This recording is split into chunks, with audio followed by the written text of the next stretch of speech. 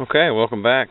Got to talking about that hobo stove thing, and I figured I would, showing the brand there. Figured I would come out here and try to make one real quick, just a little simple demonstration. I got a little bit of water, got a knife, tough little bastard, can, cotton ball, lighter, and I'm just going to simulate if I had my kit out here with me, my mess kit, and that's all I had, and I was at a questionable water source that had a can nearby, and see if I can't make something here. Okay, so here's what I've done. I cut the top off with my knife. Not recommended if you really care about your knife, or if it's a show knife, or if you're not very good at sharpening. But still, aluminum's really soft. So I got some holes in it for oxygen, because the top's going to be covered with this. And you know, I didn't even bring the lid out to this pot, which would help greatly with holding the heat in to make it boil faster, but we'll just see how it does. So I'm going to set this alight, get it set in there, and get back with you.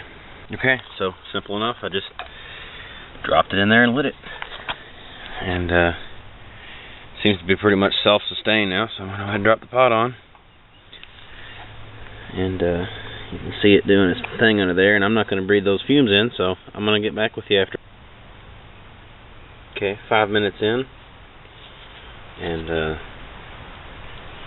the water is steaming a little bit, and yeah, that's quite warm, so we'll see what it looks like in a minute. Okay, so here's about 10 minutes.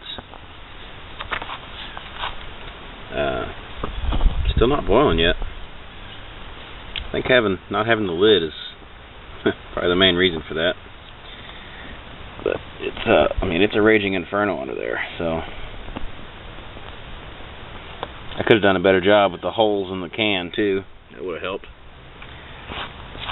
But I think the lid, not having the lid, is the main problem right now.